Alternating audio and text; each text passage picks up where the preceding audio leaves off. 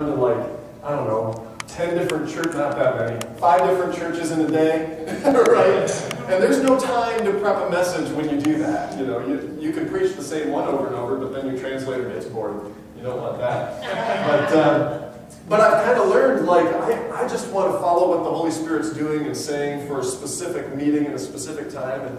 And as I was praying about today, this message about the glory of God and beholding His glory and all that, it was just on my heart. And then all these songs are about glory, and then he says that, and I'm like, this is perfect. This is Jesus giving me a little nudge saying, you got it right, son. You got it. So I'm excited to share this with you. Now, kind of to just let you in on a little secret, usually when I share a message, I like to share some story from the mission field, some wild, crazy experience I had. And this morning I was like thinking of all these stories I could tell you. And the Holy Spirit said to me, you know, all those stories you want to tell are because you want them to be impressed with you. I was like, ah. So, unless the Lord steers me another way, I'm just not going to share any of those stories. I'm going to share with you some Jesus stories, and I think this will work out. Yeah. You can watch my YouTube channel if you're really curious about those stories. But I'll tell you one of the weirdest stories from the Bible. We'll start there. In Genesis chapter 30, you don't have to look it up, but if this story is so weird you don't believe it's in there, you can look it up later and find out it's true. In Genesis chapter 30, there's this story of Jacob, who was Abraham's grandson. And he's worked for his uncle, which I know this is weird, but he wanted to marry his cousin, and it's a long story, but that worked back then. And so, when he works for this guy, Laban, for 7 years to get the wife he wants, but then the uncle secretly marries him off to his other daughter, and then he works another 7 years for the wife that he wanted. So finally, he gets to the end of his commitment, and he says, he goes to Laban, and he says, listen, I'm out. I've done my work. I'm through. And Laban says, don't go. If you leave, I'm like up a creek without a paddle. He's like, the reason I'm prospering is because you've been watching my sheep. You're doing a great job. Just please keep working for me. Jacob said, Jacob, he's a crafty guy. He's got ideas, right? And so he says, okay, tell you what, here's what we'll do. I'll take all the speckled, spotted sheep and goats, and you can have all the spotless ones. And if you ever find a spotless sheep or goat in my herd, just consider it stolen and take it back. Now, in today's world, that doesn't exactly make a lot of sense, but it's kind of like saying, I'll take the 1s and 5s and you can have all the $100 bills, right? Like those were the really valuable sheep that he's giving to Laban, and he's taking the chump change. And Laban's like, that's a sweet deal. Sign me up. I'm in. Now here's where the story gets weird. Jacob goes down to the watering hole, takes these logs, branches of, I think it was poplar if I remember right, and he whittles off these stripes and streaks of the bark right off of the wood. And he puts these down as stakes down by the watering hole where the sheep would go to drink and then they would mate there. And what the Bible says, this is in your Bible too, when the sheep mated in front of the speckled spotted holes, they gave birth to speckled spotted offspring. And then it gets even weirder because Jacob, crafty guy that he is, he only did that when the strong sheep and goats were there, and when the weak ones came, he packed up his poles and walked away. And the Bible says this is how Jacob's flocks grew bigger and stronger than Laban's. Let's close in prayer. No. That's a weird one. What do you do with that, right? Why is that story in the Bible? Well, if you want to do good exegesis, but biblical interpretation, if you want to do it right, the real answer is it is there to tell us why Jacob's flocks grew bigger and stronger than Laban's. But I do find it interesting that there's a principle we can observe here that becomes really obvious later in Scripture. And the principle is you become what you behold. You reproduce what you fix your eyes on. You know, some of you came here expecting a meeting where we're going to see healing and miracles, and I guarantee you that is where we're headed, all right? But a lot of what I say today, you're going to be like, what does this have to do with healing and miracles? It has everything to do with it. Here's what often happens in our lives as we go through some really painful experience. There's somebody that maybe you prayed for years and years and years, and they died of their condition. Or you were believing for your own healing, and it's still today, I mean, it's been years and it hasn't happened yet. And here's what happens. When we focus on the disappointment, we tend to reproduce disappointment. When you focus on Jesus, you reproduce Jesus. Many of us have allowed ourselves to become disciples of disappointment. And that's what just perpetuates. Proverbs says, hope deferred makes the heart sick, but a longing fulfilled is a tree of life. Hope deferred, when that thing you're believing for and hoping for is put off and put off and put off, if you're not careful, your heart gets sick. You start to form a theology out of your disappointments, but I would argue that's not theology. Theology is the study of who? Yeah, God, really. Yeah, theos is God in that, is that Latin, Greek? Greek. Yeah, theology. The study of God. Now, what many of us have is what I would call theologiology, which is the study of someone else's study of God. What's that? That's when you let somebody else pay attention to Him and study Him and invest their lives in Him and tell you, kind of regurgitate to you what they've discovered. Yeah. And you don't have your own study of God, your own theology, your own interaction with Him. That's not healthy. Another thing we sometimes do is we develop a theology, we have time we spend with God, and then we reach a point where we draw these lines and we say, I got it figured out, this is God. And I would suggest to you, that's not theology either, because you're no longer studying Him. You're studying this little boundary of what you think you figured out. Or what others of us do is we have these disappointments in our lives, and we have what I would call disappointmentology, which is the study of our disappointments. We look at all the times it didn't work, all the times it didn't happen, and I'm telling you, there's only one way to live a life that replicates Jesus, and that is to fix your eyes on Jesus, the author and perfecter of your faith, who for the joy set before Him endured the cross. Come on. Amen. This is the Jesus I know. And so today, what I want to do is I want to show you what it looks like when you become what you behold in a good way.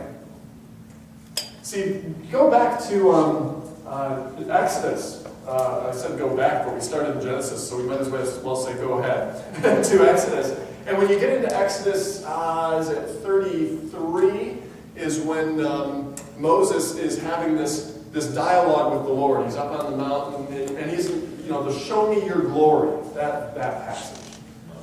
And God's like, Mo, you can't handle it. If you see my face, you're toast. Literally. You will die. It's over. And Moses is insistent. He's like, I can't do this unless you go with me. And God promises him, my presence will go with you. The literal Hebrew there is my face will go with you. I mean, when Moses says, show me your glory, what's he asking for? He's asking for a visual revelation of God. That he would, with his physical eyes, behold God in all His fullness. Whoa. Now God, because Moses is insistent, God's like, tell you what, Mo, here's what we're going to do. You tuck yourself into the cleft of this rock, and you hang on for dear life. And I'm going to cover you with my hand, let all my glory pass by you, remove my hand, and let you see the back of me. Now, I don't know about you, but if I'm Moses, I'm like, I better do this right. Right? And so he's tucked in this rock, and God passes by, and then he feels the hand move. He's like, ah! Right? I mean, as far as I can tell, this is the greatest Old Testament revelation of God. Why? Because it's the one time someone almost died looking at it. Right? I mean, every other, like Isaiah saw the Lord high and lifted up, and the train of his robe filled the temple. Amazing revelation, but he didn't almost die looking at it. This one's wild and crazy. Then you go ahead, actually, let's pause for a second here. Let's go back. This time it is back to the very, very beginning. And God says, let us make man in our image and likeness. If glory is a visual revelation of God, I would suggest to you that we were originally designed to be glorious. Okay? To reveal Him in His fullness, that when people saw us or encountered us, they saw Him. And so what happens is God creates mankind, male and female, in His image and likeness. Right? Then they're hanging out in the garden by the one and only tree that they're told not to eat from. I mean, they got a whole world here. But they're hanging out there by the tree, and of course we know the story with the serpent coming. Did God really say? And one of the things the serpent says is this: you're not going to die if you eat this fruit. God knows if you eat that fruit, then you'll be like him. So what just happened? The serpent convinced a couple of people who were already in the image and likeness of God that they had to do something else in their own strength to be like God. And they bought it. And so they eat the fruit. And now the Bible does say they became like God in one way, and that was, you could say they lost the innocence of not even knowing what good and evil were. But at what cost? I mean, as soon as they ate that fruit, shame entered their lives. Is there any shame in God? No. And so from that point forward, the image of God in their lives became only skin deep, because they were no longer like him. You see the difference? So you go all throughout this time, you got Moses saying, show me your glory. In fact, in the next chapter, Exodus 34, Moses, it says, would meet with the Lord, and when he came down off the mountain, it says his face was radiant. He spent time talking face to face with the Lord. In fact, the literal Hebrew there is mouth to mouth. That's a big deal. This intimate closeness with God, and he comes down off the mountain glowing. So much so that the Israelites were freaked out. They're like, put a veil over your face, you're scaring us. That's becoming what you behold in a pretty profound way. But apart from even that, it was a glory that faded away. And he'd just have to wear the veil until it fully faded. We're getting somewhere. Jesus shows up on the scene thousands of years later. And guess what the Bible says? Hebrews 1:3 says the Son, Jesus, is the radiance of God's glory and the exact representation of his being. One version says, the express image of the Father. You see, the image of God and the glory of God are very closely linked in Scripture. That's why I started out by pointing out the visual revelation of God. Think about it. For all have sinned and fall short of the glory of God. You were designed to reveal God. You were designed to be a person that when people encounter you, they encounter him. That was the original plan. And so I would suggest to you that sin is anything short of the original design. It's that simple. In fact, Romans 14:23 says, anything that does not come from faith is sin. The original design was union with God. It was relationship with him. It was completely entrusting your life to him. When he says, I believe it, I trust it, I'll live in it. That was the original design. Anything apart from that is sin. We could go into a big list of listing all the things that are bad behaviors, that are sinful sins, right? But at the same time, you can do all kinds of right things, but do them apart from faith, apart from trusting in him, and it's also sin. That's right. So, I mean, yeah, we can preach against specific sins, but what we're preaching against is independence. Because all those little things, and even all the good things, if it's done in independence, it is sin. If you're depending on God, trusting him to live his life through you, you don't do all those things. And when you do these things, they actually are right. All our righteousness is like filthy rags, the Bible says. But see, we've been transformed. The Bible says that we are the righteousness of God in Christ. Come on. Ooh, we just went deep, didn't we? Come up for air. Come on, this is a big deal. So here's what happens is Jesus shows up on the scene, the express image of the Father, perfectly revealing him. He said the Son, in John 5:19, he said the Son can do nothing by himself. He only does what he sees his Father doing.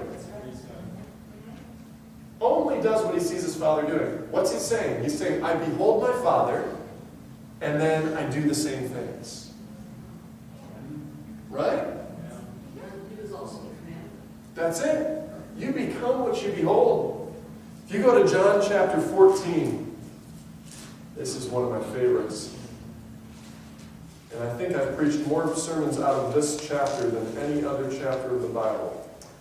I could be wrong, but I'm pretty sure. John 14.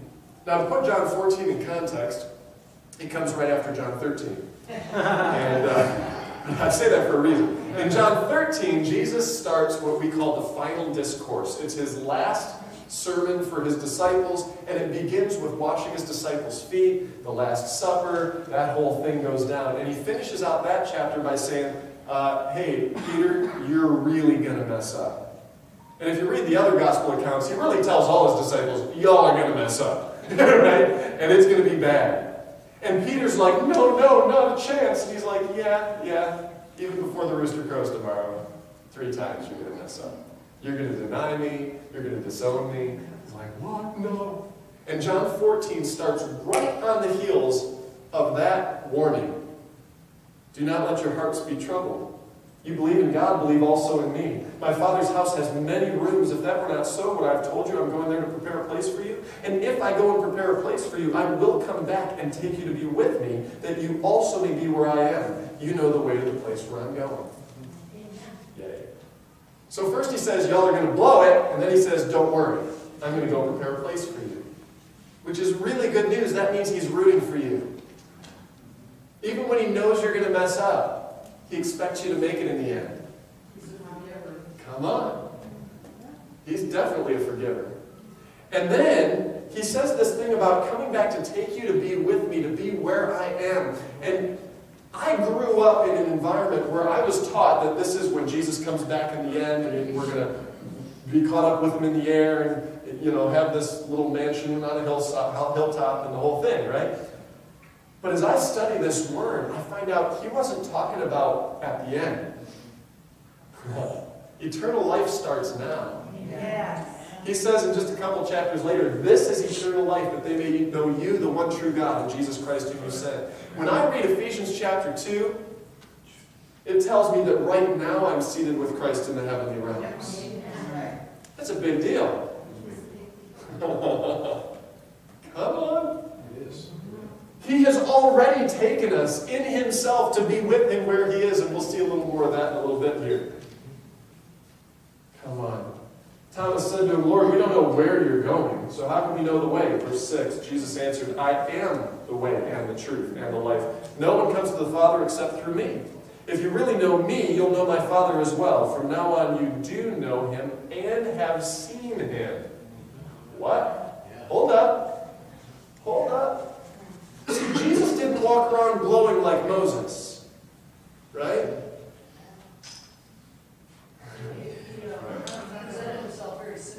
Boom. Exactly.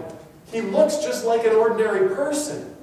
And yet he says, if you've seen me, you've seen the Father. Jesus was the express image of the Father, the radiance of his glory, right? An encounter with, what's that? Without a lot of show. Yeah, without a lot, well, there was a lot of show, but without a lot of pretense, maybe. I mean, there were miracles, there were amazing things that happened, but, you know, he didn't go around flaunting it. Sometimes he'd sneak people outside the village and heal them there and say, don't tell anybody, right? He wasn't living there here for the accolades. He had a mission, and he was on it. What I find fascinating about Jesus, the humility he lived with. Philippians 2 says that our attitude should be the same as that of Christ Jesus, who being in very nature God, did not consider his equality with God something to be grasped or held on to. The 2011 version of the NIV says he did not consider his equality with God something to be used to his own advantage. But rather he humbled himself, taking the very nature of a servant, and being found in human likeness, made himself obedient to death, even death on the cross. And the torture before it. Yeah, that's a big deal right here. Just Jesus becomes like us. So that in John 5:19 he can say the Son can do nothing by himself. What's that mean? You look that up in the Greek, it means nothing. Yeah. He's saying, I can't walk on water, I can't multiply food, I can't heal the sick or raise the dead. I have deliberately set all of that aside to show you what it looks like when a human being walks in right relationship with God, free from sin. And then you know what he did? He paid the price for you to live in right relationship with God, free from sin. He was showing you what the Christian life looks like. Come on. 1 John 2 says, if anyone who claims to live in him must live as Jesus did. How did he live? He can do nothing by himself. And so in John 15:5 he says, apart from me, you can do nothing. Look it up in the Greek. Nothing. I'm telling you, he invited us into the same lifestyle he was living. Not only that, but when you think about this whole thing about I'm the vine, you're the branches, this is wild. Like, you are the branches of that vine, which I've never seen fruit grow out of a vine. The fruit grows out of the branches. And he says in John 15, I've chosen you and appointed you to go and bear much fruit. Which means Jesus, this is scary, he has chosen to limit his fruitfulness to your fruitfulness. What do I mean by that? Think about it right now. Jesus right now can snap his fingers, appear to every lost person on the planet, preach the gospel to them, and do it better than you or me, right? But he doesn't. Why? Because he wants to do it with you. He commissions his disciples and sends them out. And in Mark 16 it says, then the Lord ascended into heaven, sat down at the right hand of the Father. The disciples went out and preached everywhere, and the Lord worked with them, confirming the word by the signs that accompanied them. Even though they paid the ultimate price. Yeah. But he has called you with a purpose. Come on. But the apostles they were persecuted. Oh, of course they were. And it was that time. Yeah. Of history. Jesus has promised persecution to us. Yeah. Now, as I told you, I've been around the world. I've been in some really hairy situations. Right. I've preached the gospel to gang members who have AK-47s and in Rio de Janeiro and slums of Port-au-Prince, Haiti, where this gang came in for their protection money, and some 68-year-old woman talked me into going and preaching to them and ministering healing. And it's just, there's some crazy experiences. But how did you preach? I told you I can't tell those stories. But here's the thing. The disciples left the Sanhedrin rejoicing because they'd been counted worthy of suffering for the name. And I haven't yet been counted worthy of suffering for the name. I mean, I've been made fun of. Maybe I'm worthy of that. Right? But I'm telling you, I'm not here to say, look at me go. I'm like, I got a ways to go. Because I haven't been beaten yet. Oh, dangerous positions, sure, but it hasn't cost me much. Let me stay on target here. I'm getting rabbit trails. So John 14. Come on. Here we go. Verse 8. Philip said, Lord, show us the Father, and that'll be enough for us. Now, I got a question for all you Bible scholars out there. The New Testament was written in what language? Aramaic. Some of it was maybe spoken in Aramaic, but it was written in Greek. Very good. And then the Old Testament was written in what language? Hebrew. Now there is a Greek version of the Old Testament called the Septuagint. And when you read Moses' words, show me your glory, in the Septuagint, the language in the Greek, it parallels Philip saying in the Greek, show us the Father, and that'll be enough for us. What's he saying? He's basically like, Lord, why go away and come back for us? Just show us the Father, we'll die, we'll go with you now, it'll be great. Why wait? Why leave us here waiting? We'll help you out. Come on. Show us the Father, and that'll be enough for us. Philip knows, whether that was intentional on Philip's part, wording it that way or not, Philip did know the story of Moses, and show me your glory, and you'll die if you see me. Right? He knew what he was asking for. And Jesus' answer blows my mind. What does he say? Jesus answered, don't you know me, Philip? Even after I've been among you such a long time. Anyone who has seen me has seen the Father. How can you say, show us the Father? Don't you believe that I am in the Father and the Father is in me? The words I say to you, I don't speak on my own authority. Rather, it is the Father living in me who's doing this work. Believe me when I say that I'm in the Father and the Father is in me, or at least believe on the evidence of the works themselves. Now, let's pause there. Jesus is basically saying that the greatest revelation of God in the Old Testament pales in comparison to the one you've been walking with for the last 3 years. Whoa. That's a big deal. He's saying, if you've seen me, you've seen the Father. If you encounter me, you've encountered the Father. Now, why didn't Jesus walk around with his face literally glowing? I don't know. Maybe it would have just been too much. But I do know this. At the Mount of Transfiguration, he showed up. I mean, one gospel account says that his face changed, and his clothes were white as lightning. Another one's like his face shone like the sun, and his clothes were radiant. Mark's gospel's like his clothes were bleached whiter than anyone could ever bleach them. I mean, he's just, right? So in that moment, they saw the fullness of who he was. That was the transfiguration. You know, Romans 12 says, do not conform any longer to the patterns of this world, but be transformed by the renewing of your mind. Then you'll be able to test and approve what God's will is, his good, pleasing, and perfect will. The Greek word for transformed there is the same word used for the transfiguration. When you are transformed by the renewing of your mind, you are revealed for who you truly are.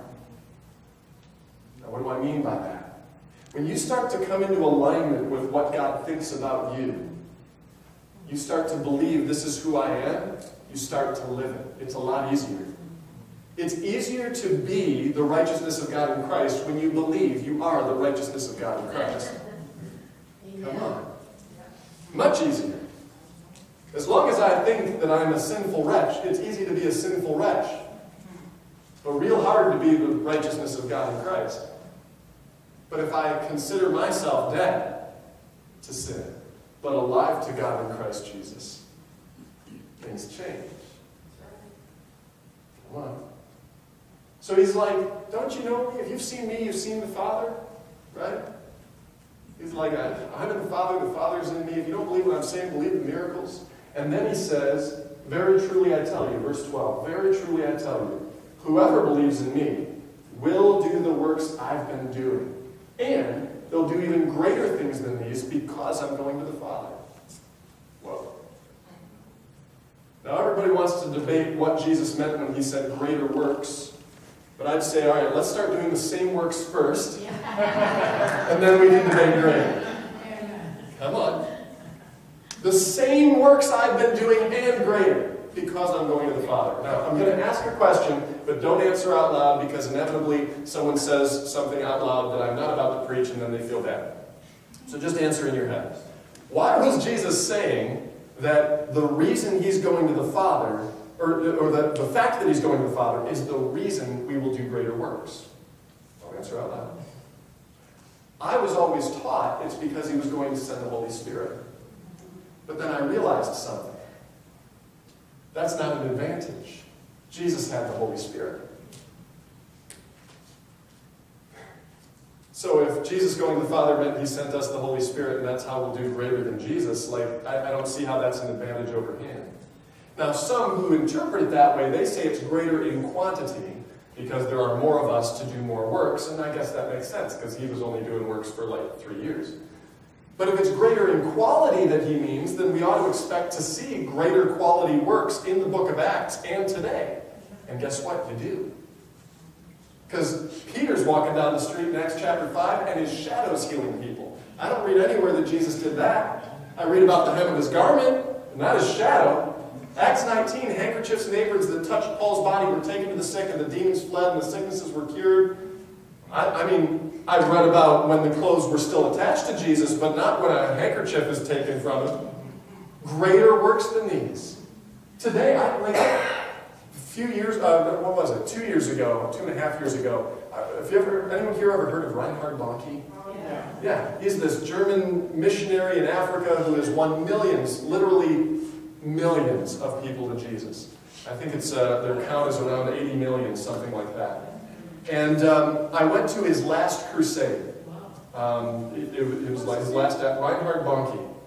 And what Reinhard Bonnke will do is he'll stand up on this stage in front of what appears to be an ocean of people. You can't even see the end of it. And I have the joy and privilege of filming this, so it's just an ocean, and you can't see the end. And he just preaches the gospel, and people are giving their lives to Jesus all over. And then he says, now we're going to pray for the sick. And he prays for the sick and says, blind eyes open and cripples walk, and the whole thing in Jesus' name. And all over the field, hundreds of thousands of miracles happen at once. And I don't read anywhere that Jesus did it like that. I read where laying his hands on each one, he healed them. But see, the issue here is that doesn't make Reinhard Bonnke greater than Jesus. That doesn't make Peter or Paul greater than Jesus. What it does is it makes all of us fulfillments of Jesus' prophecy. That we will do greater things. And what it actually is it's him doing the works. So it's not technically us doing the works, it's him. It's shake and bake and I helped.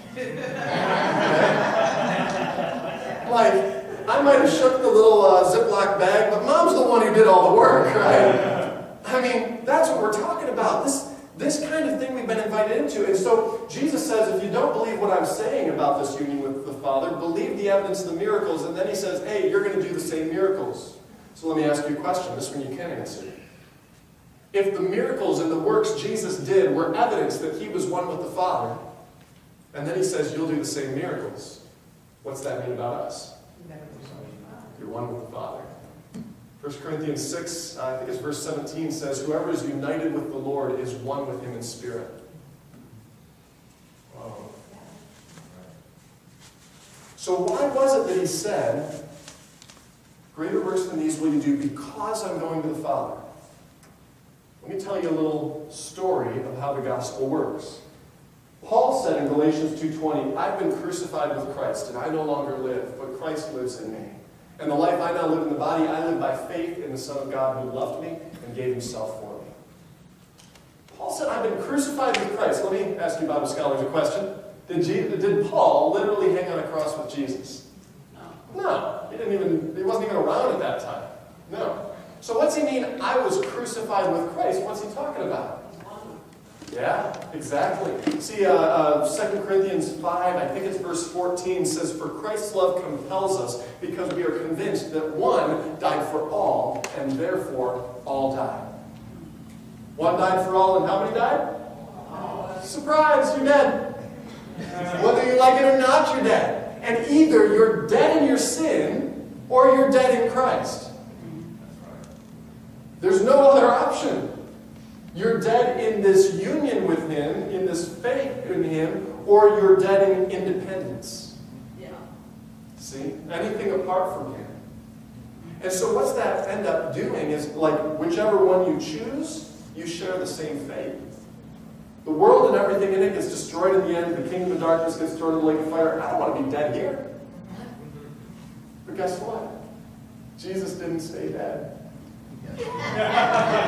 Come on! Romans chapter 6, I think it starts in verse 5, it says that if we're united with him in a death like his, we will certainly also be united with him in a resurrection like his. Come on! That's really good news. Now, granted, interpretatively, he's likely talking in that moment about the future resurrection of the dead that is to come, that we look forward to. But right now, he says he has placed his Spirit in our hearts as a deposit guaranteeing what is to come. You've got a down payment of resurrection life from the moment you put your faith in Jesus. His Spirit, the same Spirit of him who raised Jesus from the dead, comes to live inside of you. You become a new creation. The old is gone, the new is here. Woo! Oh. And then Ephesians chapter 2 says, when we were dead in our transgressions and sins, in the way we used to live, when we lived according to the patterns of this world and under the power of the ruler of the power of the air, the Spirit who's now at work in those who are disobedient, which, by the way, I know I just rambled a lot, but guess what? Everybody's got a spirit at work in them. If you're living in disobedience, that's not the Holy Spirit. He is holy. Okay.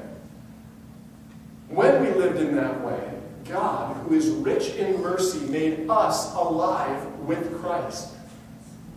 It is by grace you've been saved. And it says, verse 6, God raised us up with Christ and seated us with him in the heavenly realms in Christ Jesus, so that in the coming ages he might clearly demonstrate the incomparable riches of his grace, expressed in his kindness toward us in Christ Jesus. You've been invited to sit on the throne with Jesus. Revelation 3:21, Jesus said, to him who overcomes, I will give the right to sit with me on my throne, just as I overcame and sat down with my Father on his throne. Wow. What a circle. This is a big, big thing. Now catch this. Philippians 2, Jesus, who being in very nature God, did not consider his equality with God something to be used to his own advantage, humbled himself, took the very nature of a servant, all the way to death on a cross, and it says, therefore, God exalted him to the highest place, gave him the name above every name, that the name of Jesus every knee should bow and every tongue confess on heaven and on earth and under the earth, that Jesus Christ is Lord of the glory of God the Father. Woo! The throne on which Jesus sits now is a throne of greater authority than he had when he walked this earth. It is post-resurrection authority. Do you see that? It was after he died and rose again that he came in Matthew 28 and said, all authority in heaven and on earth has been given to me, therefore go make disciples. It was after he died and rose again that he appeared to John in Revelation and said, I hold the keys of death and the grave. The authority Jesus has now is greater than the authority he had. And we have been invited to sit with him on that throne, meaning we're invited to walk in greater authority than Jesus had when he walked this earth. And that is why you will do greater works than these, because I'm going to the Father. It's about a union with him. When we live in this union with Jesus, he gets to reveal his present self, not his old self. 1 John 4:17 says, as he is, so are we in this world. Not as he was, as he is. Come on. When you behold him, things start to change. All right, let's bring this home. Come on. 2 Corinthians chapter 3. I'm going to rattle through a bunch of scriptures here, and I think it's all going to make sense. It's all going to come together. 2 Corinthians chapter 3, starting in verse 7. Now, if the ministry that brought death, which was engraved in letters on stone, came with glory. Let's pause there. What is the ministry that brought death that was engraved in letters on stone? The law. I mean, that's not a very pleasant name for the law, but that is the law. Specifically, the Ten Commandments was engraved in letters on stone. If that ministry came with glory so that the Israelites could not look steadily at the face of Moses because of its glory, fading or transitory though it was, will not the ministry of the Spirit be even more glorious? See, Moses was radiant, but Jesus, his face shone like the sun. His clothes flashed like lightning. Moses didn't have that. Jesus came with greater glory. Verse 9, if the ministry that brought condemnation was glorious, the law, how much more glorious is the ministry that brings righteousness? You realize the law brought condemnation. You didn't know you were doing wrong until the law showed up and said, that's wrong. But with the same veracity that the law brought condemnation, Jesus has brought righteousness. He says, you are now right. I've changed you. Verse 10, for what was glorious has no glory now in comparison with the surpassing glory. And if what was transitory or fading came with glory, how much greater is the glory of that which lasts? Therefore, since we have such a hope, we are very bold. We're not like Moses, who would put a veil over his face to prevent the Israelites from seeing the end of what was passing away. But their minds were made dull, for to this day the same veil remains when the Old Covenant is read. It has not been removed, because only in Christ is it taken away. Even to this day, when Moses is read, a veil covers their hearts. But whenever anyone turns to the Lord, the veil is taken away. Now the Lord is the Spirit, and where the Spirit of the Lord is, there is freedom. I want you to think about this for a second. It was the law engraved on tablets of stone. Elsewhere, Paul says, listen, the law was perfect and the command was perfect. So the problem's not with the law. The problem with the law was where it was written, on tablets of stone.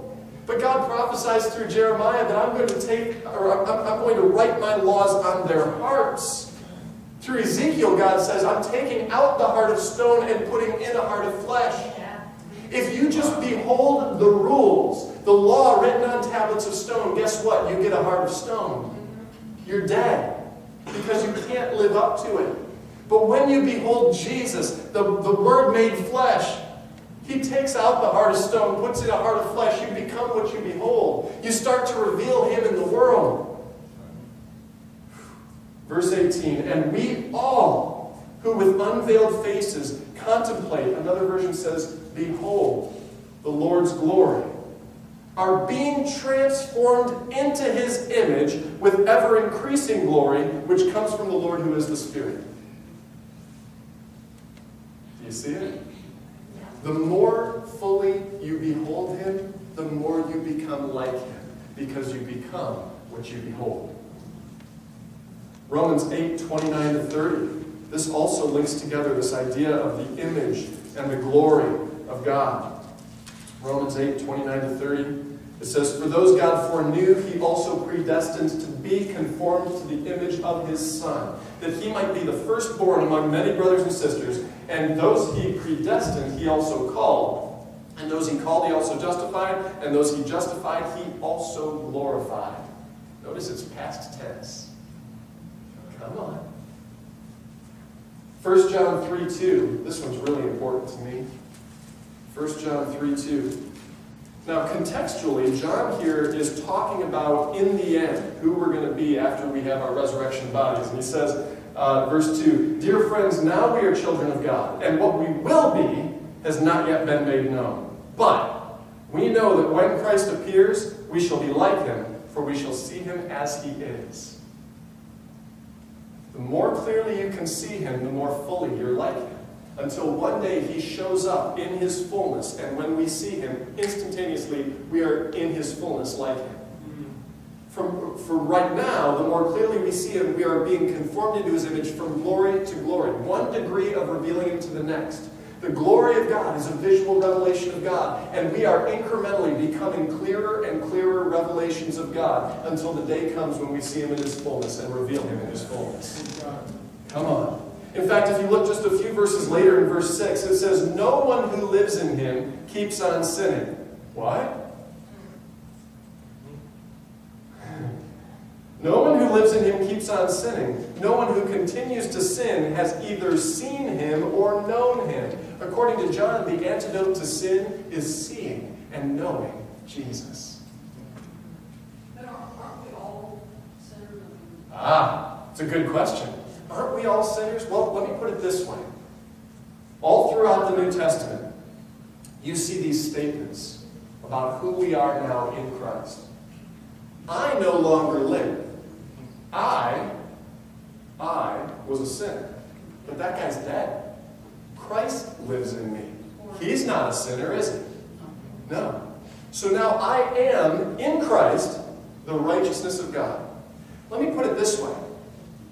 If you go to a factory that makes, okay, we'll wrap this up quickly. If you go to a factory that makes refrigerators, as soon as that unit comes off the line, we call it a refrigerator, right? Now, you don't call someone a painter unless they've painted, correct? You don't call someone a dancer unless they dance. But we call it a refrigerator before it has ever refrigerated anything. Why do we do that? Exactly. All the parts are in place. All you've got to do is plug that thing into a wall and it's going to refrigerate. It's what it was made to be. Now, let's say you buy that refrigerator, you bring it home, you plug it into the wall, put all your food in it, you come back a couple hours later, open up the door, and everything inside is piping hot. You're going to be like, something's wrong. So you're on the phone with the manufacturer, like, send me the repairman, my refrigerator's not doing what it's supposed to do. But what if you slam that door shut and you see a little piece of masking tape on the door and someone took a Sharpie marker and wrote, oven? Now you're like, oh, my mistake. I thought I bought a refrigerator. Turns out it was an oven. Now it makes sense. I get it. But as soon as you peel that false label off of there, no, that's a refrigerator. That's not supposed to happen. So here's what happens. If we think of ourselves as I'm just a sinner, then when sin comes out of us, we say that's normal because that's the false label we believed. But as soon as you peel that thing off and you say, I am the righteousness of God in Christ, if sin comes out of me, I'm on the phone with the manufacturer. Come on, Holy Spirit, I need a repairman, right? I need freedom. This is what we're called to walk in this union with Jesus. So what am I telling you? You're a refrigerator. It is finished. You are, listen, today in this place, we've got people in a few positions. One, maybe you've never heard the gospel before, and what I just described about going from death to life, you're like, oh my goodness, I want that. Well, you're going to get to today. And the same Holy Spirit who raised Jesus from the dead will live in you and make you a new creation. You'll be seated with Christ in the heavenly realms just like me. And it's awesome. People ask me how I know I'm going to heaven. I say, because I'm already there. Come on. Now, maybe you're someone who, you've died to your old way of living. The Holy Spirit's raised you to new life, and you've been living this Christian life, but you had no idea that you were right now seated on the throne with Christ. I have good news for you. There's no prayer that gets you from here to there. You're already there. All you got to do is believe it. That's easy. So Jesus said these signs will accompany those who believe. It's normal for a believer to look like Jesus. Philip says, show us the Father, and that'll be enough. Jesus says, don't you know me? If you don't believe what I'm saying, believe the miracles. And then he says, you'll do the same things. That means when somebody says to you, if God would just reveal himself to me, then I'd believe in him. Your answer should be, don't you know me? Yeah. After we've been hanging out all this time, don't you know that I'm in Christ and he's in me? These aren't my words, they're in the Bible. If you don't believe what I'm saying, at least believe the miracles. Come on. That's the union with God you've been invited into. To spend your life beholding him with the eyes of your heart. Paul's prayer for the Ephesians was, may the eyes of your heart be enlightened, that you may know the hope to which he has called you and the riches of his glorious inheritance in the saints. That's my prayer for you today. This is not something you can catch from a sermon. This is something that only happens as you spend time in his presence, beholding him. Some of us, we come to church and we behold everything but him. Did you see what she wore? Did you see how he talked to his wife? Did you see that person coming at that time? Did you see? But if you become what you behold, when you're just focusing on everyone else's sin, guess what happens to you? Any pastor will tell you, except your pastor, because this never happens in this church, but any pastor will tell you that usually the most critical people in the church are the biggest problems themselves. Because they're just beholding all the sin in other people and reproducing it. What would happen if we started beholding Jesus in each other? What would happen if instead of being critical of, whatever is going on, we instead said, Jesus, I want to see you in all of this. Come on. What would happen if somebody sang a wrong note and instead of being like, oh, that's so terrible, instead you're like, oh, Jesus, look at the beauty of that heart that's worshiping you no matter what. Come on. What would happen if when you're driving home or when you're at the restaurant after church, if instead of talking about all the things that you didn't like or the problems that you were observing, if instead you talked about, I saw Jesus in this person, I saw Jesus in this person. Come on. And I'm telling you, that's the environment where the presence of God flourishes. And when I say presence, I mean what happened in Exodus 34, the face of God, 33. The face of God flourishes. His glory is revealed. If you've never given your life to Jesus, today's your day. And I mean, it's okay if you do this because, you know, whatever brings people into the kingdom. But me personally, I don't do every head bowed, every eye closed. I figure this is like, you know, this is not a shameful thing that needs to be between you, me, and Jesus. Like, this is something we as a family want to celebrate. So I say with every head up and everybody looking around. In a second, I'll ask you to raise your hand, and all I'm really going to do, you can stay where you are, I'll stay here, you're safe, I'm not going to embarrass you, I'm not going to tackle you, you can stay right there. You're not going to. Yeah, you're safe. But I'll stay here, and I'm going to pray for you. And I'm believing that day, that moment of death to life happens here today. Okay? So if that's you and you're saying, all right, I'm dead in my sin, I need to be born again, I need to be a new creation, born into Christ, and living this life. If that's you, I want to pray for you. Would you raise your hand now? Is there anybody? Awesome. Anyone else? Yeah, anyone else? Well, I've been born again. Good, good. Awesome. Anyone else? Jesus, I thank you for these 4 who responded to the gospel. Lord, you said no one comes to me unless the Father who sent me draws them, and I will raise them up at the last day. You said everyone who has heard and learned from the Father comes to me, and whether they realized it or not, they were hearing your voice, drawing their hearts. It wasn't about me preaching a good enough sermon. So Lord, I thank you for reaching out to them first, drawing them, and I thank you for their response to your voice.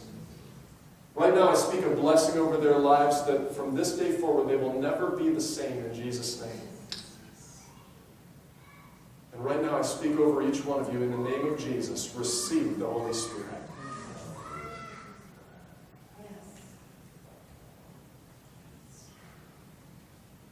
You are forgiven. Your past is washed away because Jesus has taken it all. Lord, thank you. In Jesus' name. Amen. Come on, Jesus said there's a party in heaven. We got to join the party.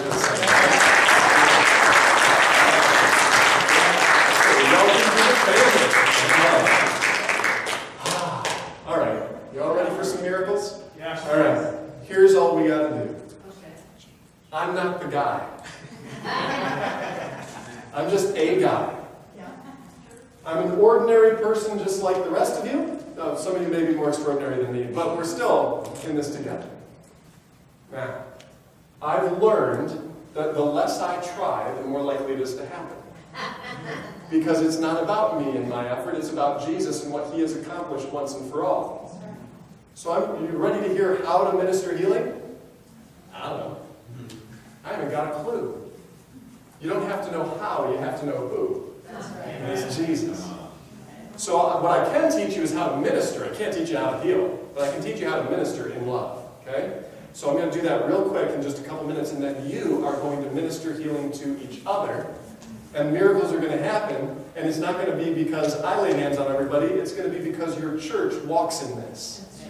Why? Because you've been beholding Jesus as I've been proclaiming who he is, and it's just easy.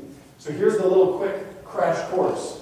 I grew up in a church, Assemblies of God, just like this one. And the way I always saw healing ministry work was you put your hand on the person, just like the Bible says. You close your eyes really tight, because last time you closed them a little bit and it didn't work, so this time you got to close them tight. And you quote every scripture verse you know about healing, and you know, Jesus, we know by your stripes we're healed, and you sent your word and healed our disease, and you do the whole thing. And, you know, at some point you're trying to push power out your arm, and hand up, foot stomping, speak in tongues for 2.5 minutes. Give them a little shake so they know it's a holy prayer. You're laughing because you've either done it or it's been done to you. And then you hope that later in the week they will magically feel better. Because it's certainly not going to happen right now. That was the culture in which I grew up. And maybe some of you have seen this same thing. It's very common in today's world.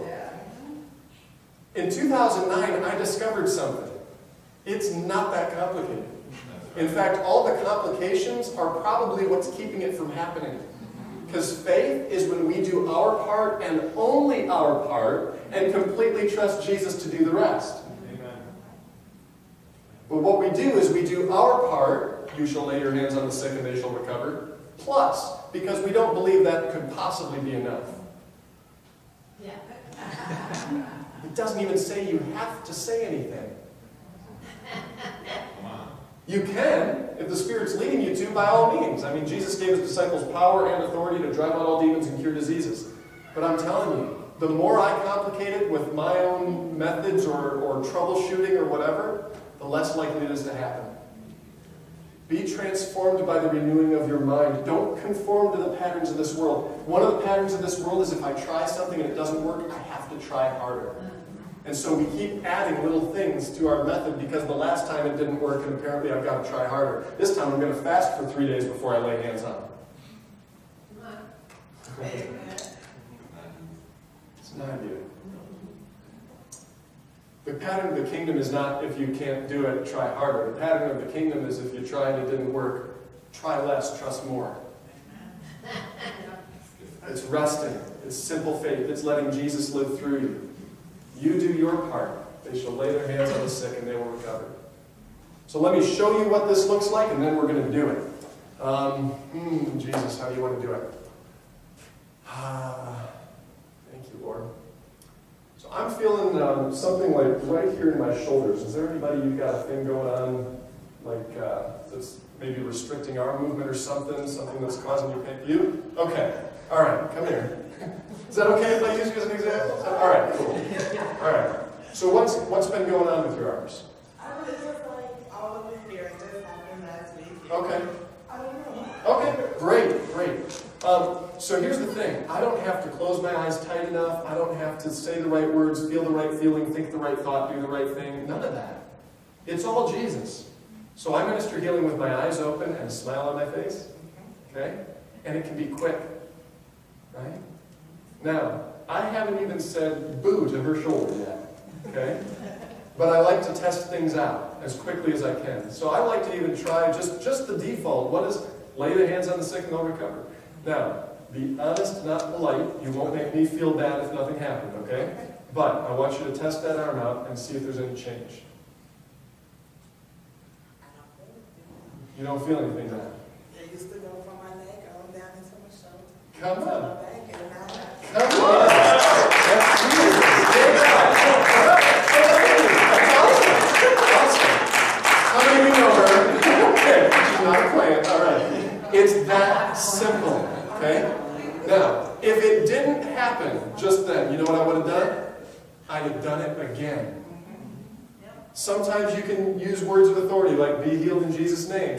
Sometimes Jesus talked to the problem. He rebuked the fever from Peter's mother-in-law. Right? Stop it. Sometimes he spoke to the body part. He grabbed the mute man's tongue and said aphathma, which means open. Sometimes he just told the person to do something that would otherwise be impossible. Get up, take your mat, and walk. Right? It's just simple. But there was always some form of test it out. Now, some of you can't test it today. Like maybe you won't know until you go to your doctor or until you wake up in the morning or whatever. That's fine. All you got to do is have someone minister one time. It can take 5 seconds, and then you're done. That's all you got to do. And you'll test it later, and if you're healed, yay God. If you're not, have people minister again. Jesus, someone will minister to you, and you'll feel a little better. Jesus ministered to a blind man, said, what do you see? The guy said, I see people like trees walking around. And then Jesus did not say, woo, partial healing. No. He put his hands back on the man's eyes, and then his vision was fully restored. So perseverance is biblical, right? Some of you, someone will lay hands on you, and nothing happens, and as the minister, you're going to feel bad. Guess what? It happens to me all the time. It has happened to me in front of a congregation when I do something like this. It's okay. We're growing. We're all being conformed into His image. Not every person I lay hands on gets healed, but every person Jesus lays hands on gets healed. Amen. Okay? It's that simple. I'm still learning to be like Him, and I don't have to feel bad about that. Yeah. You see? People are, Yeah. an essentially lifelong disability. Uh-huh.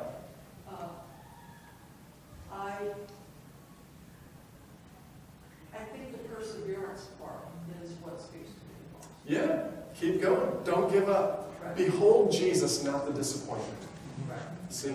All right. So let's do this. Everybody who's able to stand, please stand. If you're not able to stand, stand in Jesus' name. And if you're still not able to stand, it's okay if you stay where you're at. All right. Yay, God.